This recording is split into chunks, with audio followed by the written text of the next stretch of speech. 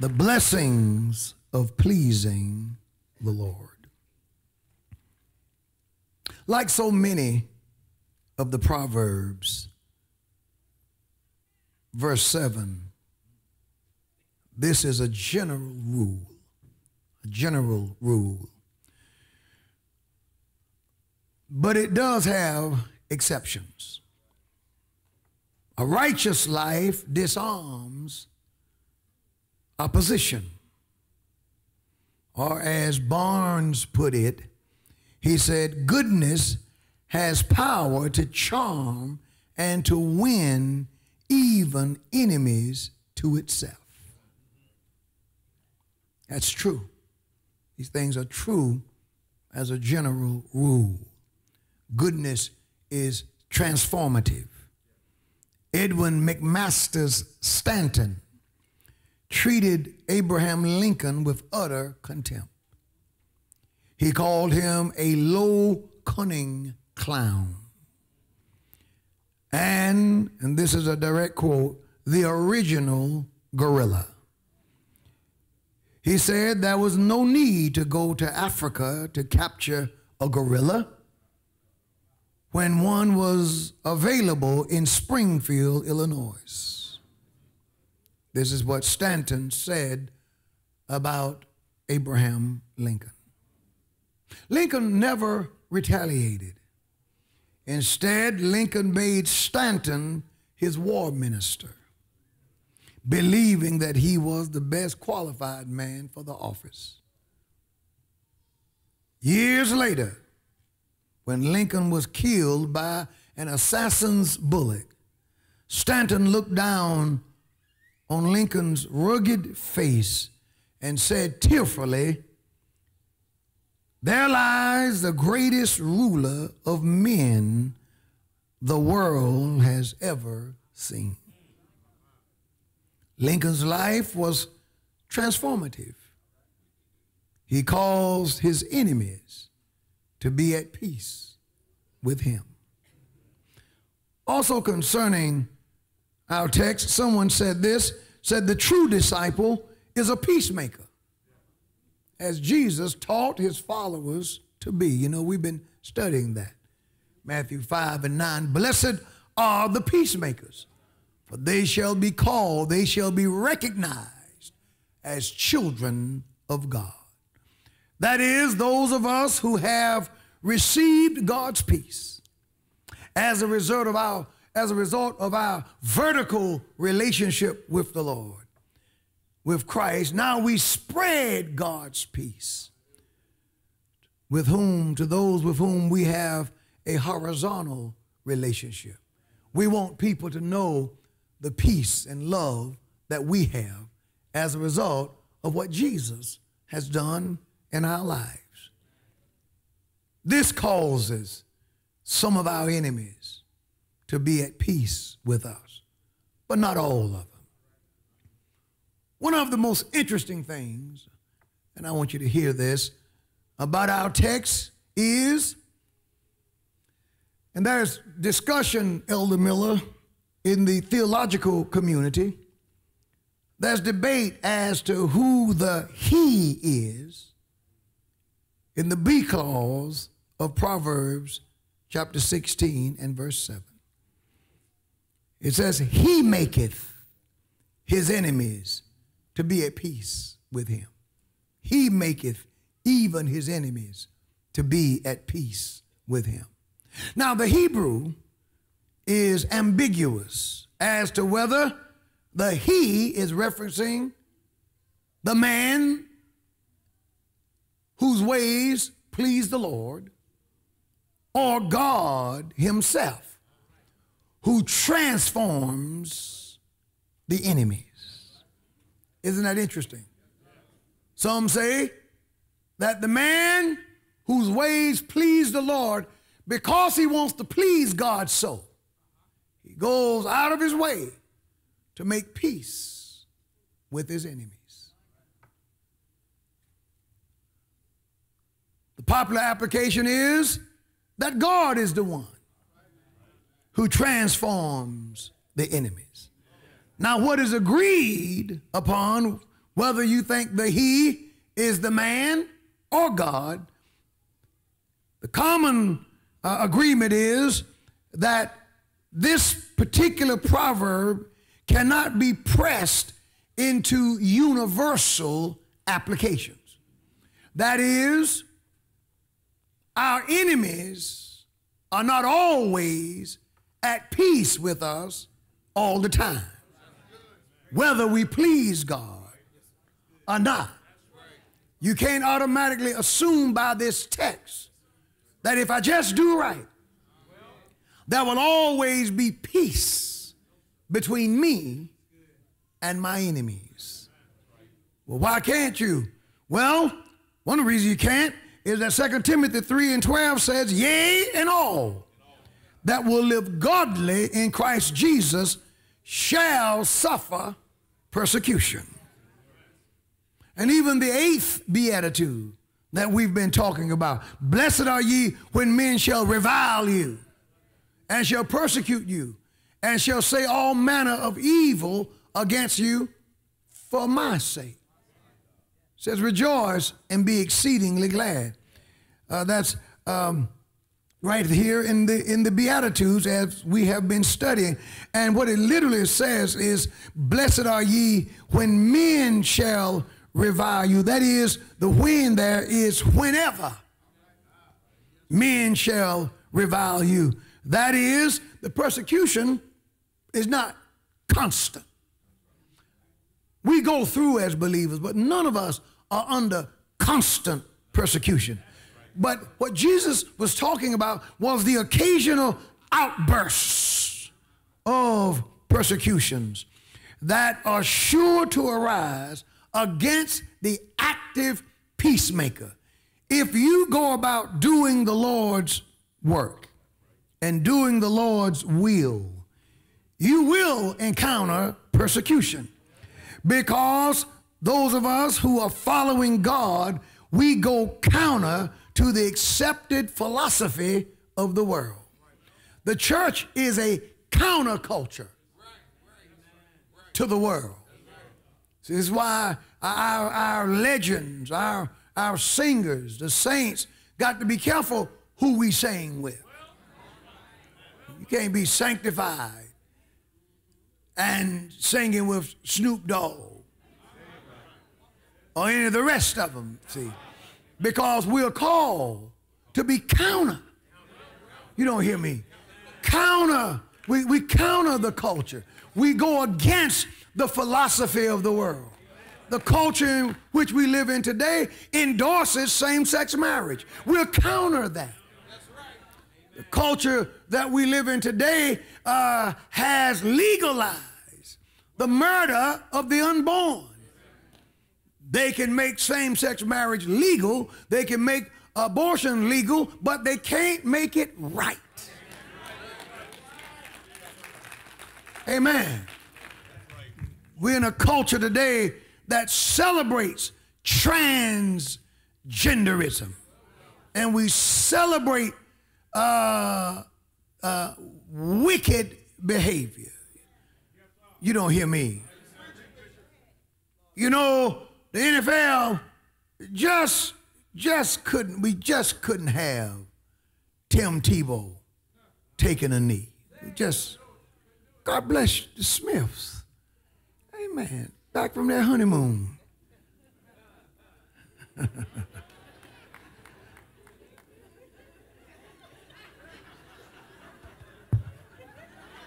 That says it all. That's my man. And that big grin on her face says it too. Ain't God all right? But, Tim, it was a problem for Tebow to take a knee. We don't want religion in football. There's no place for prayer.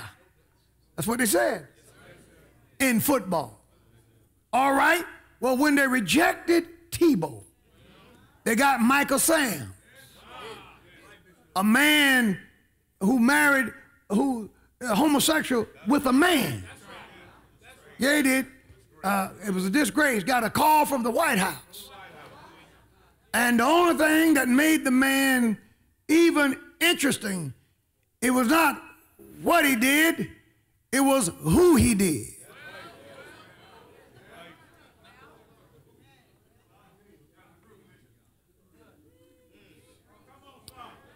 Now they have a real kneeling problem.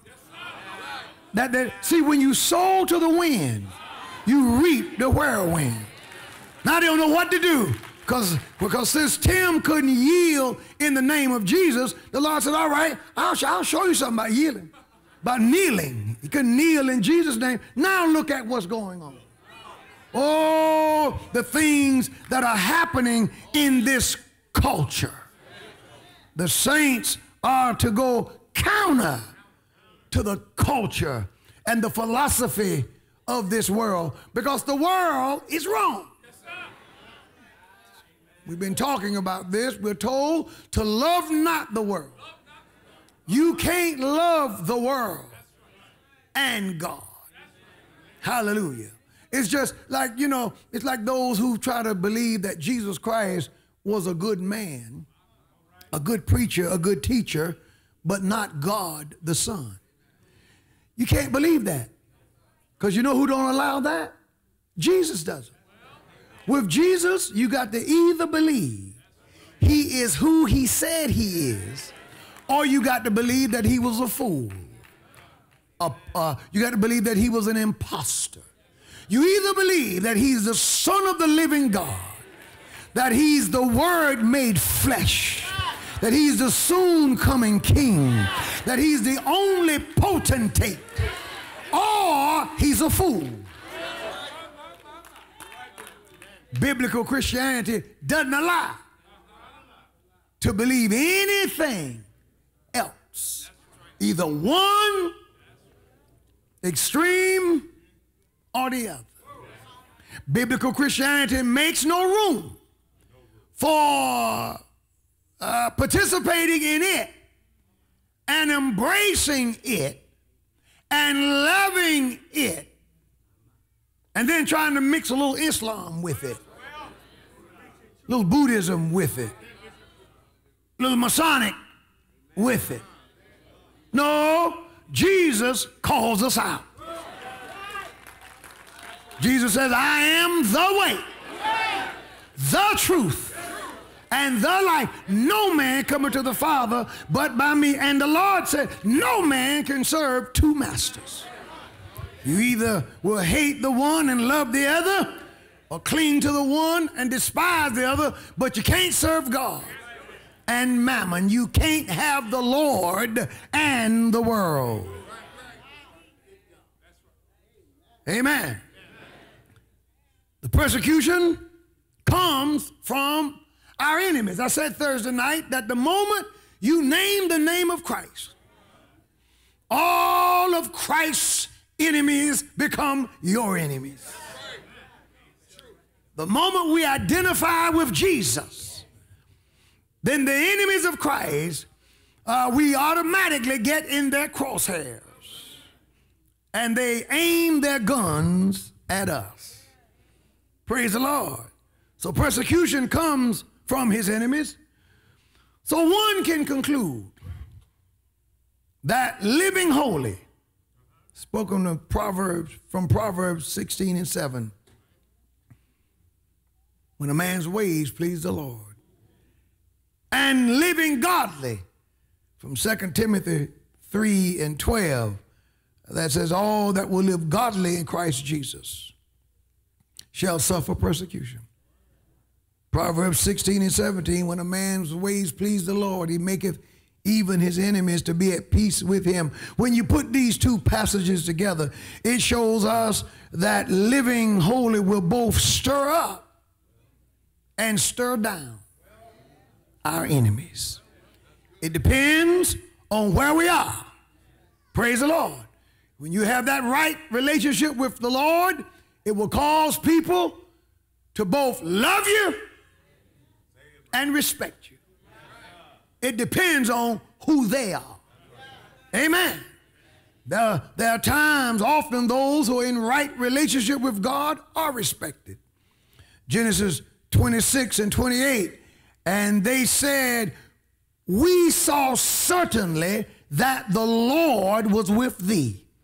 And we said, let there be now an oath betwixt us, even betwixt us and thee, and let us make a covenant with thee. Now these were the words of the emissaries from Abimelech who hated Isaac.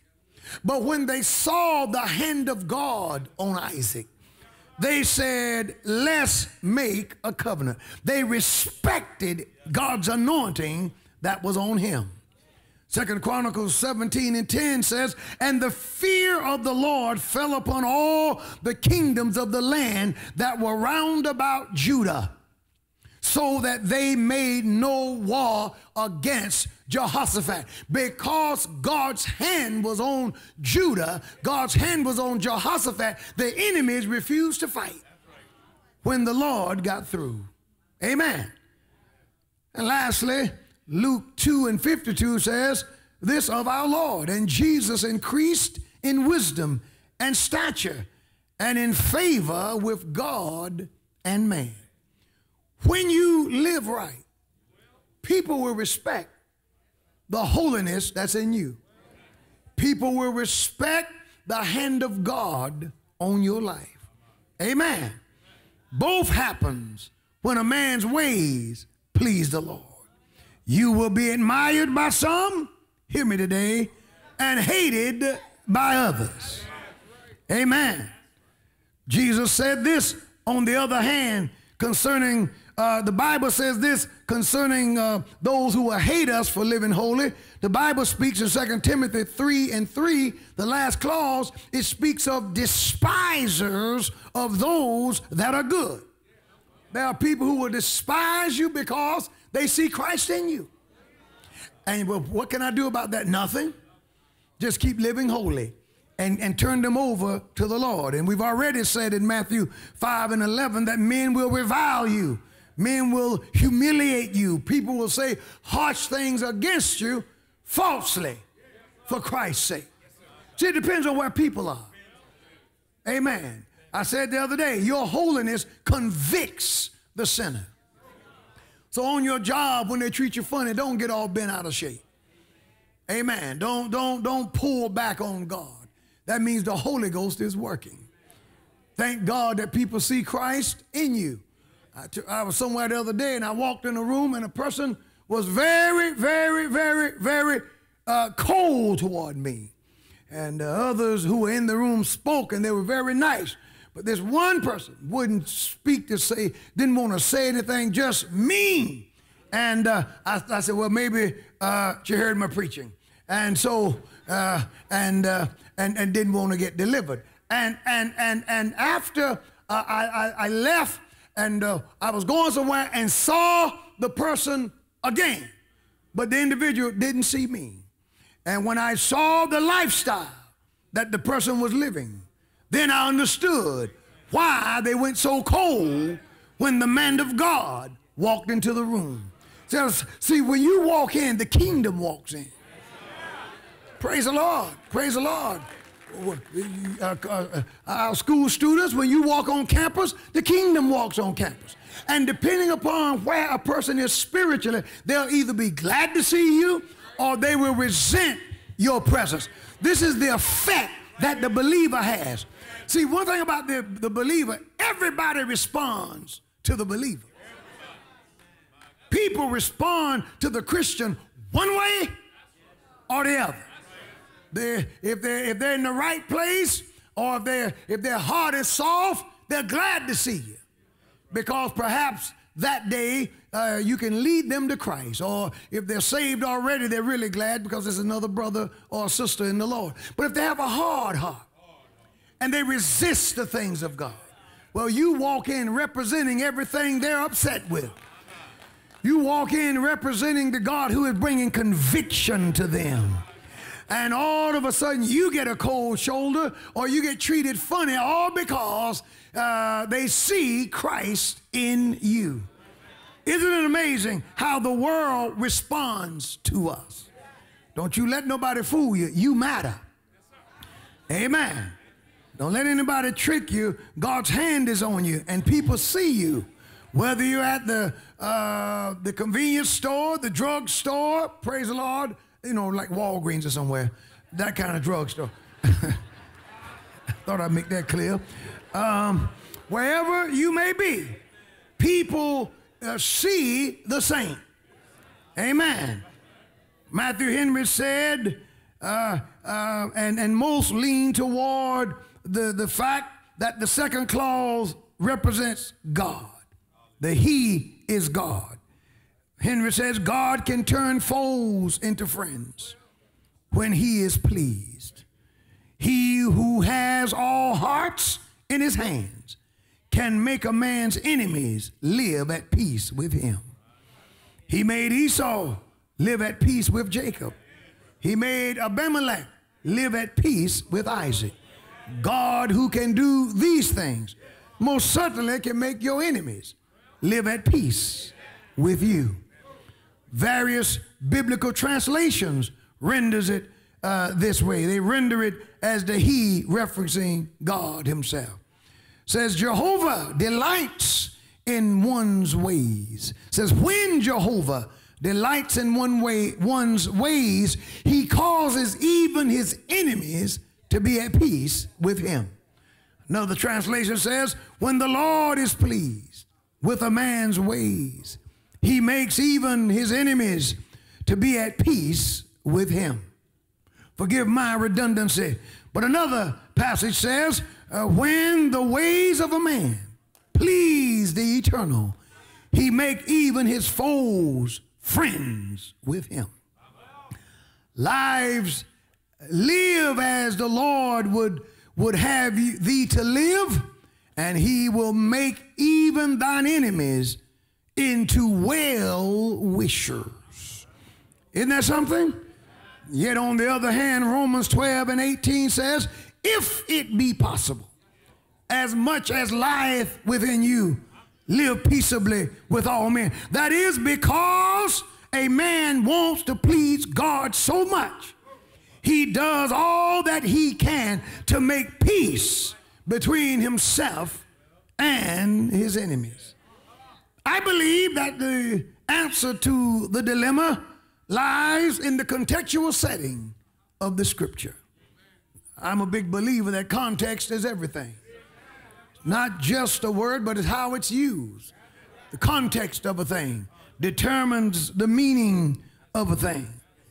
And when you look at Proverbs chapter 16, it shows that God has the last say.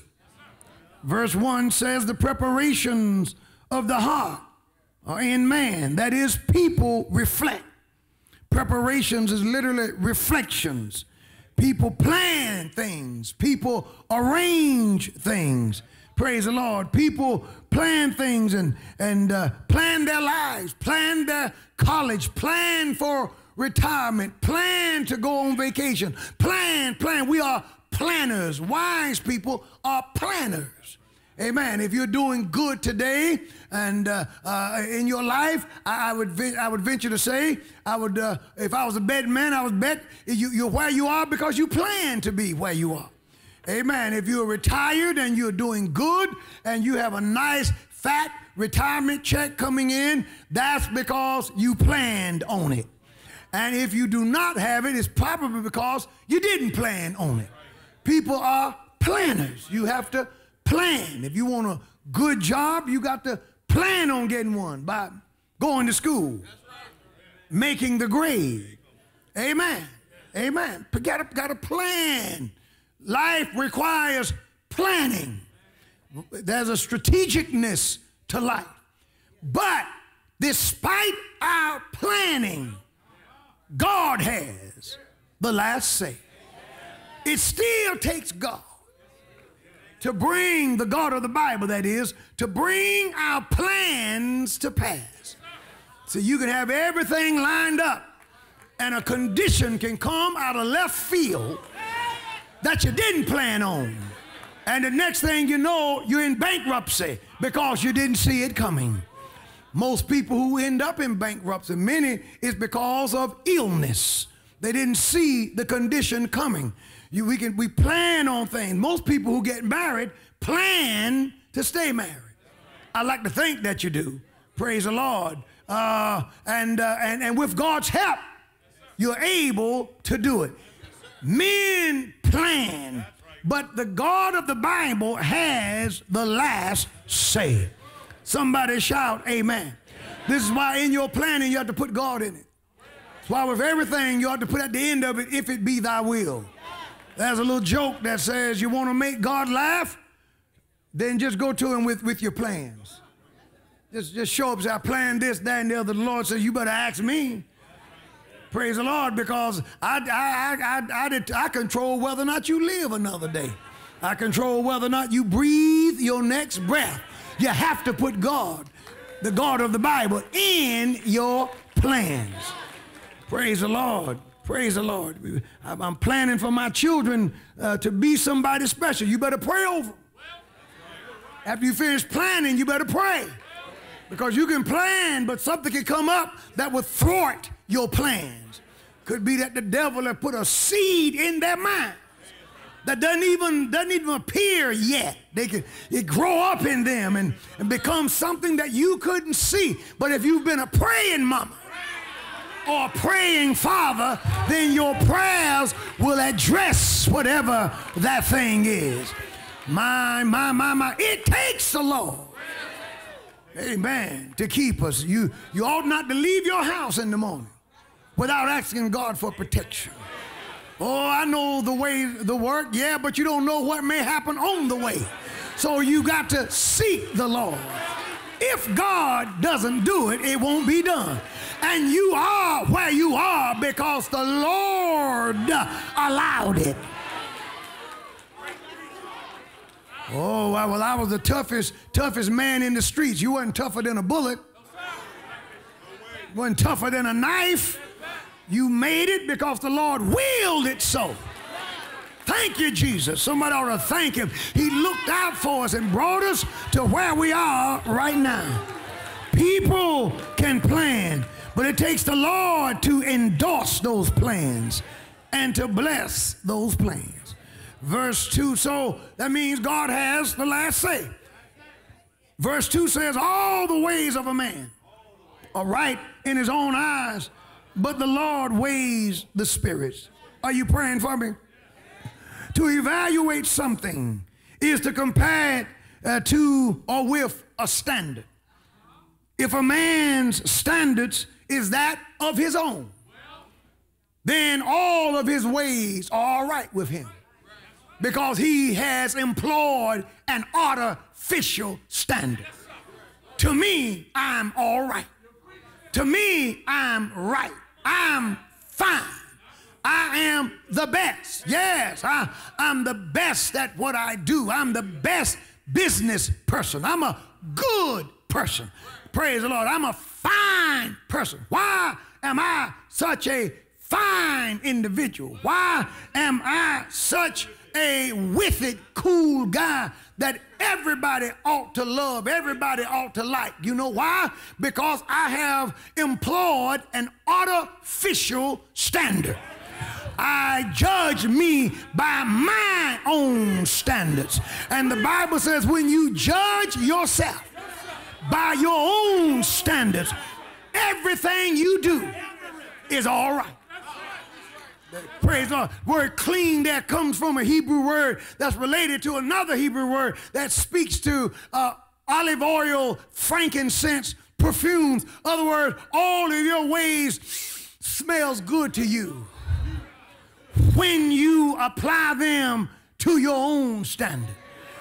But God judges the heart, and God comes in to see whose standard you have employed. Have you employed your own, or have you employed the scripture? And see, so when we apply God's standard, now God's standard is true.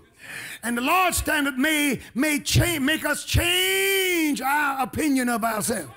Many people leave a church before they would sit under God's holy standards. Many people will walk or turn their back on you before they sit and hear God's holy standards, because God's standards will check you. You can shack up and be happy until God's standards are applied. Oh yeah, you can smoke, drink, lie, cuss, steal, talk about people, do anything you want, and be all right until God's standards are applied. You can be jealous, envious, walk in jealousy, envy, strife, murder, debate, whatever, be mean to folk, talk down to people, and do everything, and it's still on them. The problem is that they don't understand you until God's standards are applied. You can miss church without conviction, not pay tithe, not give an offering, praise the Lord, and not feel bad as long as you're employing your own standards. Your own standards will let you stay home on Sunday morning and watch the football game and catch all, with no conviction, and call yourself saved, call yourself the man of the house. Amen. And the wife got to pray, asking God, the Lord, touch him so he won't stop me from going to church, because I can't even hope that he'll attend with me. That's a thing of the past when he's applying his own standard. But if he applies God's standard, God's standard will get you out that bed. God's standards will make you ashamed that you're sitting there waiting for the game to start at 11 o'clock on Sunday morning. God's standard.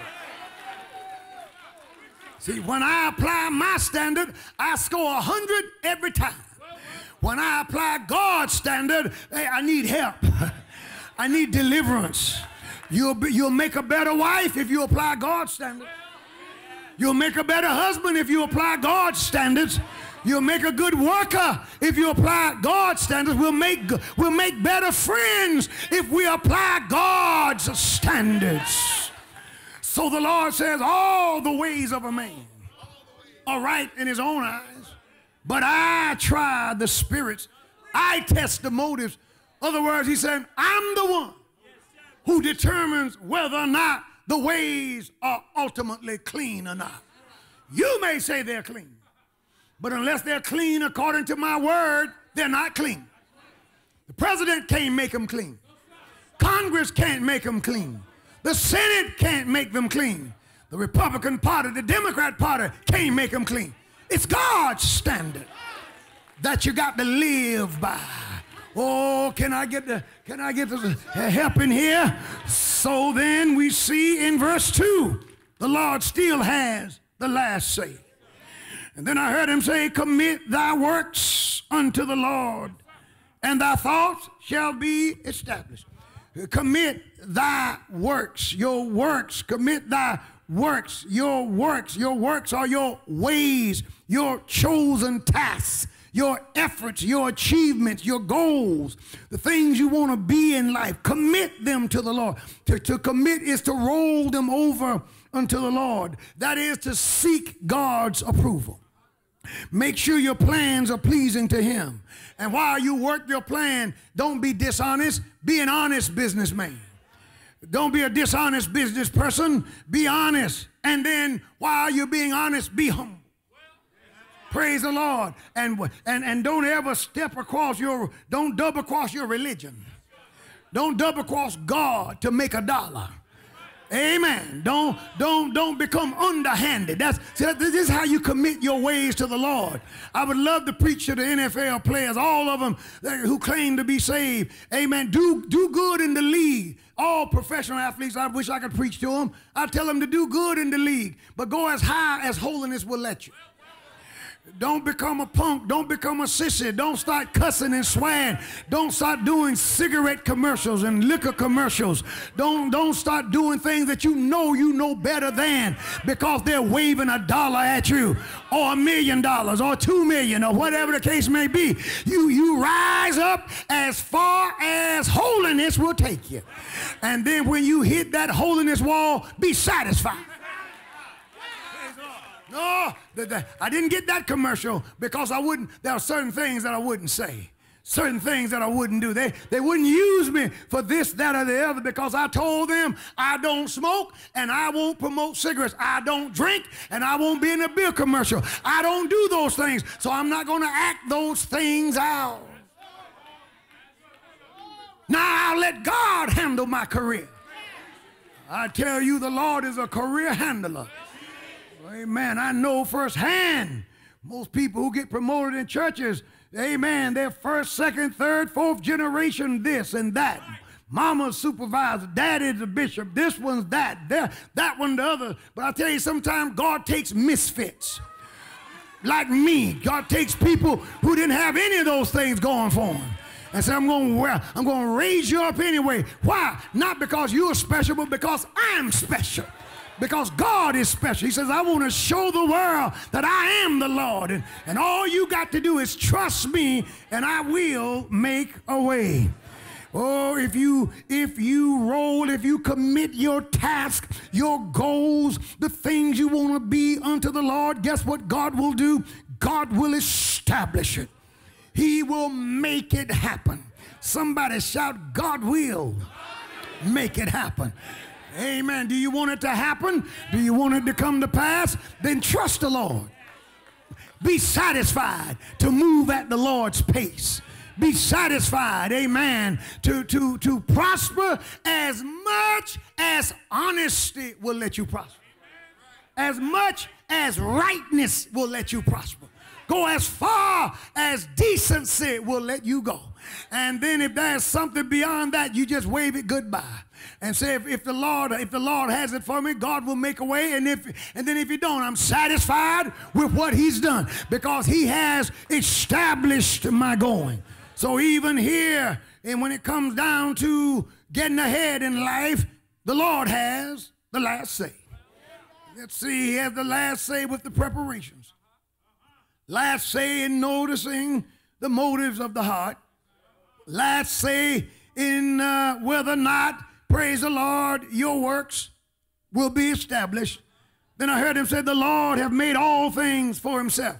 Where verse 2 just comes out and speaks to the sovereignty of God. Everything belongs to God. Praise the Lord, including our goals and objectives. Everything in life receives its appropriate retribution.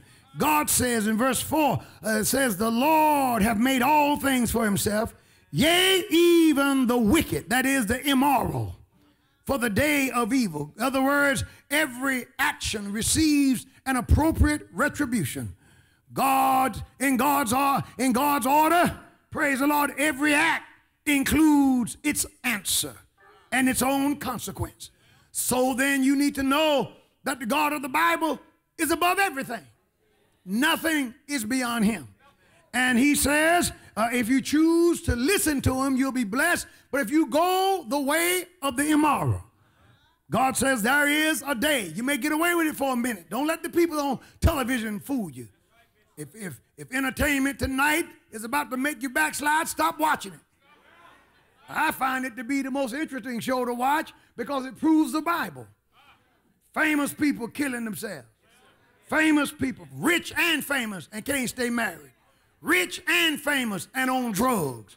Rich and famous and having to resort to all these things. And here we are down here just regular folks sanctified. And we got the joy of the Lord and don't need any kind of artificial stimulation.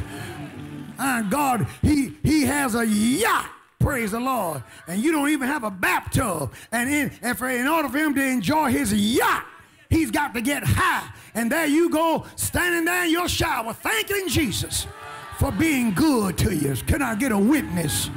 My. Do I have any happy folk in here? Bring me up just a little bit, brother. I feel like preaching. Is there any happy folk in here who are glad for where God has brought you?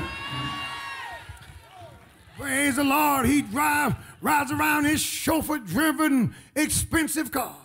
And he's got the drink in the car. Need to smoke in the car. Pick up 3 prostitutes on the way home. Got to do all that. And you're sitting there waiting for the cat bus. Just as happy as can be. Sanctified and filled with the Holy Ghost. Why? Because everything belongs to God. And isn't it good to know that he don't have to, long before the Lord blesses you with the things of this life, that he gives you joy first. I'm glad that I got my joy before I got my car.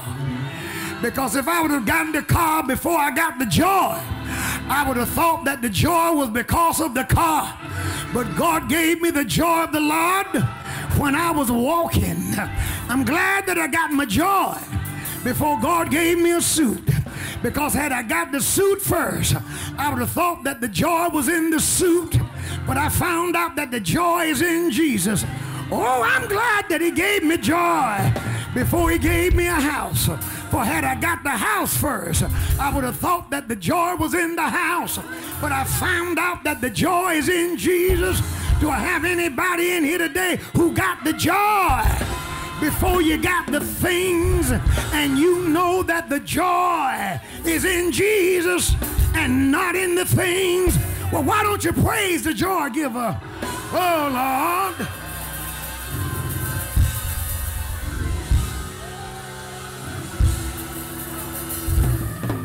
Thank you, Jesus. You ought to look at that person next to you and just tell them, you may have more money than me, and you may not. But I guarantee you this, I have joy. Yeah! Ah, I've got joy. Thank you, Jesus. Thank you, Jesus. I've got it on the inside because my God is sovereign. He rules and he super rules. And whatever go on, I've been made for him. And not only is he sovereign, and thank God, that means that he rules the world and he has the last say. And every action has its own consequence. So don't you let the evil, don't you let the immoral, don't you let them cause you to become envious of them, because they're going down. I hear the old church mothers now. Everything is going down but the word of God. Everything's going down but the word of God. You know, Burt Reynolds just died. Aretha just died. I hope they were right.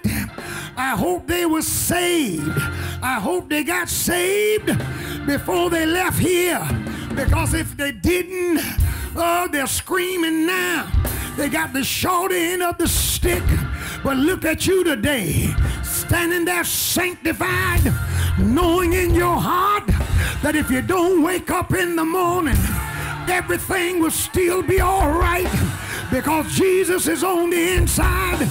You've been washed and you've been cleansed. You've been washed and you've been cleansed. Yeah! Yes, Lord. Good God Almighty. I heard David say, truly God is good to Israel and to such as are of a clean heart. But as for me, my feet were almost gone. My steps had well nigh slipped, for I was envious against the foolish when I saw the prosperity of the wicked. The world got into my head. Hallelujah. I almost gave up. Verse 17 says, until I went into the sanctuary of God, then understood I therein, surely thou didst set them in slippery places. But I heard Habakkuk say that God wouldn't put him in slippery places, but that God would make his feet like hinds feet. How many know that we serve a God that'll make you sure-footed? You won't be sliding and stumbling and falling, but he'll give you a solid foundation. Somebody say yes. Yes! Yes, Lord. You ought to wave both hands and say, I can make it now. I can make it now. Thank you, Jesus. Thank you, Lord. Time for me to close this. But he said here, he says now, the wicked, the proud is an abomination Said the proud is an abomination before the Lord. And verse 5, the arrogant, they're an abomination. Though join hands. He said, though they join forces, they shall not be unpunished. They can join forces, but there's no alliance that's stronger than God. They can do what they want to do. Hallelujah. They can be a deep state, a shallow state, or no state at all. The God of the Bible has the last say. Don't walk in pride. What is that pride? Pride is that voice. It's that inner voice that whispers, my way is best. It's that inner voice that whispers, you don't need the scriptures. It's that inner voice that whispers, you don't need to listen to God because my way is best. That's the spirit of pride. You ought to rebuke it. And sometimes pride folk, they join hands and they think they can form an alliance against God. But he says they will surely be punished. All right, he has the last say dealing with the pride. He has the last say when he's sovereign over everything. He has the last say if we commit our works to him. He has the last say in judging our hearts. And he has the last say with the preparations of man. Now look at it. It says, by mercy and by truth, all a man's ways, say iniquity is purged. That is God's truth. God's mercy purges us from iniquity. He cleans us up. Good God Almighty. And the fear of the Lord makes you depart from evil. When you trust God, you don't have to take a shortcut. When you trust the Lord, you don't have to do underhanded stuff. As a matter of fact, trusting God, reverencing God makes us escape from misfortune and calamity. I want to say to everybody in here, live holy, live right. Don't worry about the storm that's out there. Don't worry about what may happen. God's got your back. God's got your front. He's your rear guard. The sun will not smite thee by day, nor the moon by night. He will keep you. He will hold you up. All you got to do is lean on God's mercy and lean on God's truth. Well, if the fear of the Lord keeps us from misfortune, if God's mercy and truth keeps us and cleanses us and makes us right, if God's truth sets us free, if he has the last say in dealing with the arrogant, the last say in all of these other categories, well, when a man's ways please the Lord, I think it makes sense for it to be the Lord, that God is the one that makes his enemies to be at peace with him. What is the scripture saying? It's teaching us that when you're going through and the devil is trying to stop you, don't be afraid, because the Lord knows how much you can take, and the Lord knows when to step in and make things all right. He knows when to bring the sun out. He knows when to call off the dogs. He knows when to tell the enemy to stand down. He knows when. Hallelujah. You've had enough. So if you're going through and the devil is on your back, that's just a sign that you're able to make it. You're able to take it. Because when the load gets too heavy, God will step in. The Lord will step in and make even your enemies to be at peace with you. He's able to make your enemies your footstool. Somebody here ought to praise the Lord, because you're stronger than you know you are. If you've been praying, saying, God, where are you? If you've been praying, saying, Lord, come and help me, and the Lord hadn't moved, the Lord is saying, You can hold out a little while longer. The Lord is saying you can take it a little while longer. The Lord sees where you are, and the Lord, He knows when to step in. He knows when to bring the sun out. Oh, oh, the Lord. Somebody praise Him. Somebody praise Him. Praise Him right now. Let Him manage. Let Him manage your life. Let Him manage your career. You ought to throw up both hands and say, whatever. Whatever. Oh!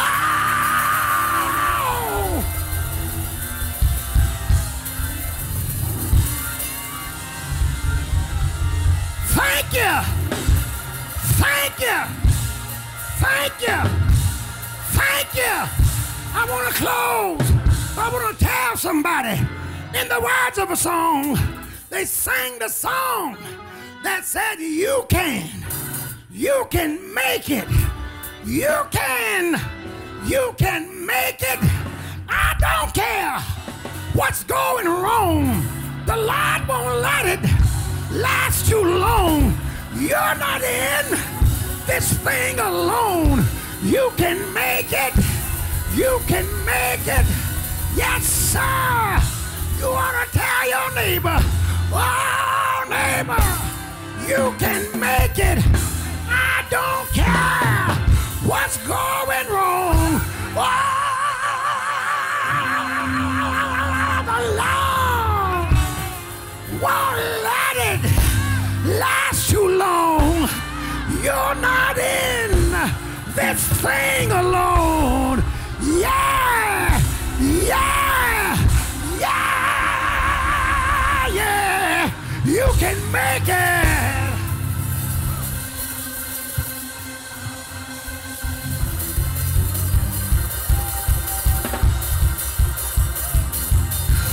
Somebody ought to join her in dancing in the devil's face.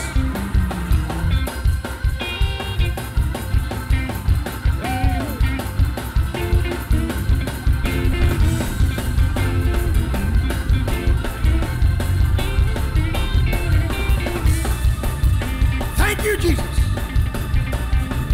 Thank you, Jesus. Woo!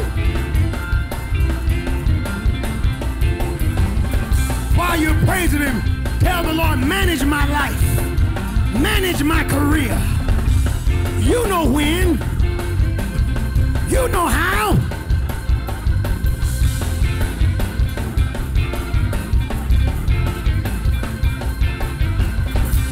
You know when, you know how to bring me out when the time is right. Woo!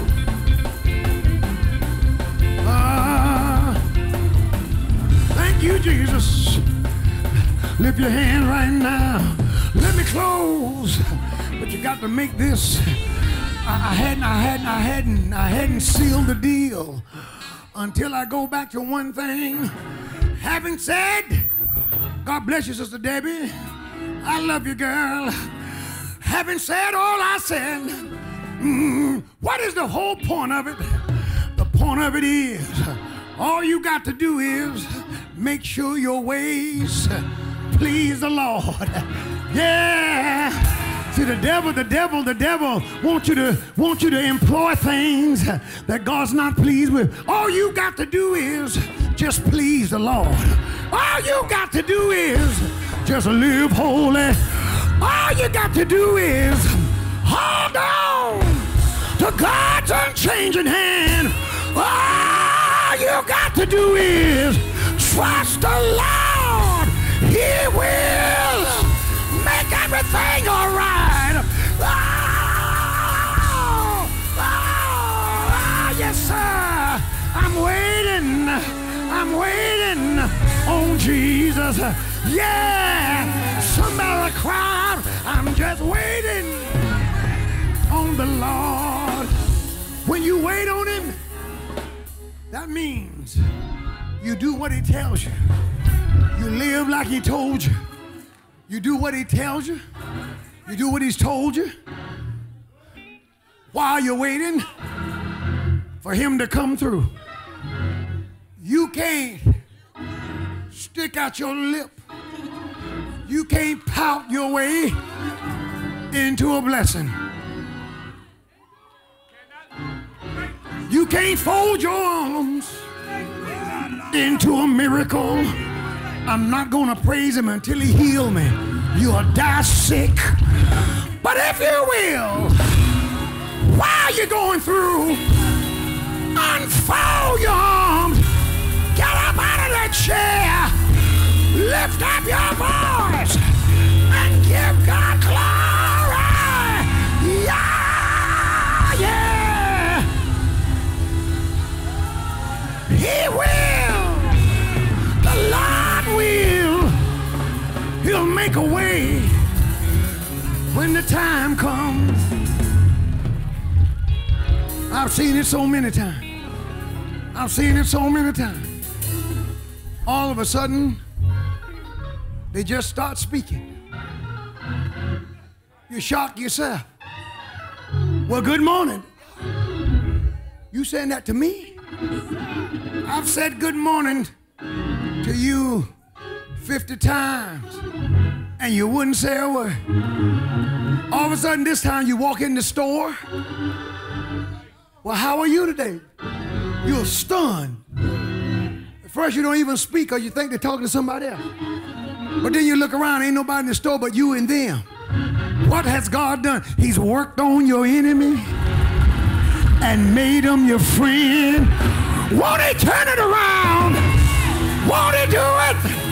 If you've experienced it, let me hear you praise the Lord. Hey, hey. Oh, upper room, I can't hear you. Let me hear you praise.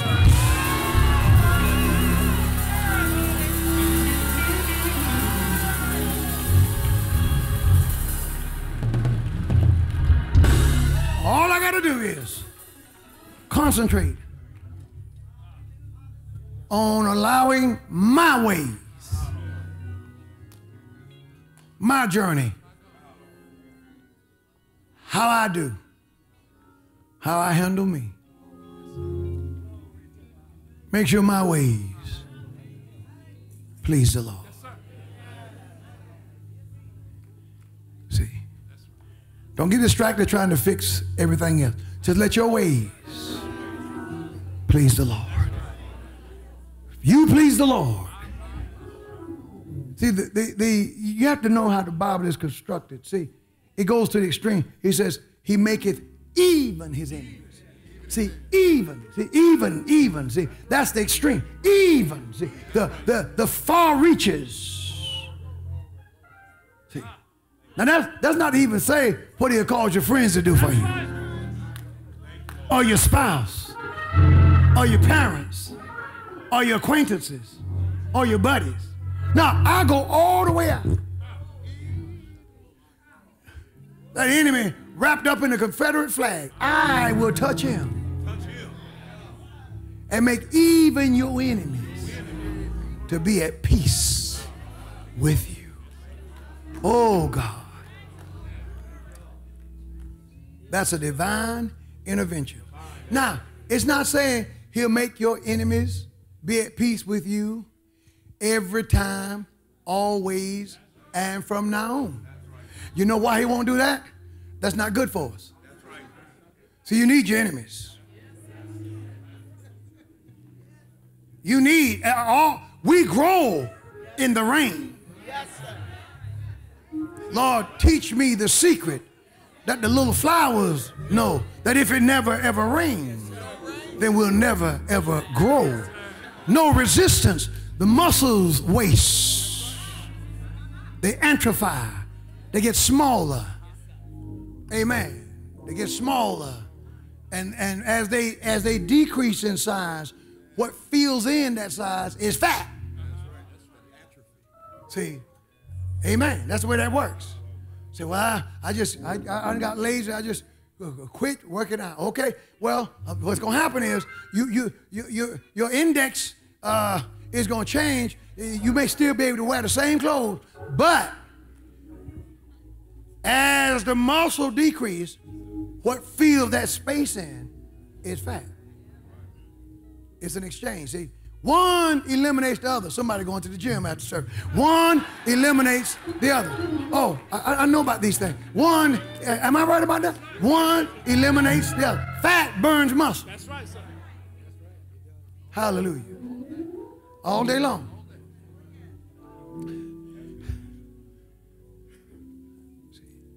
All we got to do is apply God's law, serve the Lord, please Him. Please Him. That's the key.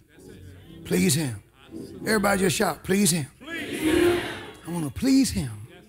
I want to please Him. Now, I want to please Him. Praise the Lord. This is the third time today, because I've been preaching. I've been intentionally not asking y'all to talk to your neighbors, because we got to end that. Because some people get crazy with it. But I want you to tell your neighbor, I'm going to please Him if it costs me you.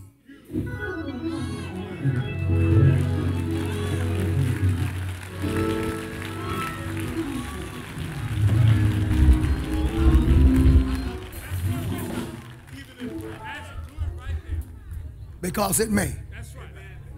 In order to be able to please Him. I might have to walk away from this job. Keeps me out of church. Puts me in the wrong place. In order to please Him. Because nothing else can make my enemies be at peace with me but pleasing Him. I want to pray for somebody who wants the Lord to intervene. The devil been working on you and trying to, make you feel overwhelmed. But today, you can make it. Come to the altar. I don't care what's going on. The Lord won't let it last too long. You're not in this thing alone. You can make it.